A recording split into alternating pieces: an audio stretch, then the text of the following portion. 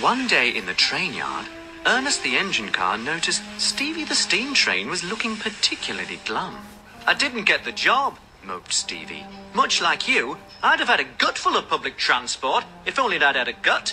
So I decided to go for a job as a climbing train in a kid's playground." "So what went wrong?"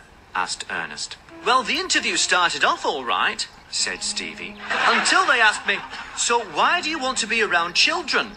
I said, 'For kindergarten kids, I'll do anything, because their faces light up when they get to climb on a train engine.' Then they asked me if I wanted to be bolted down or able to move. I said, 'Definitely able to move.' They said, 'Why?' And I said, routinely, I'd be able to go down the shop to buy the kids treats.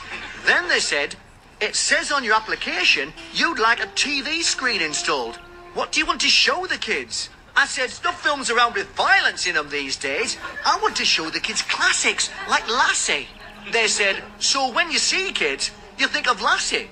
I said, 'No, I think the latest kids' movies aren't a patch on the old ones.' And can you believe it?" Stevie said, "I didn't get the job."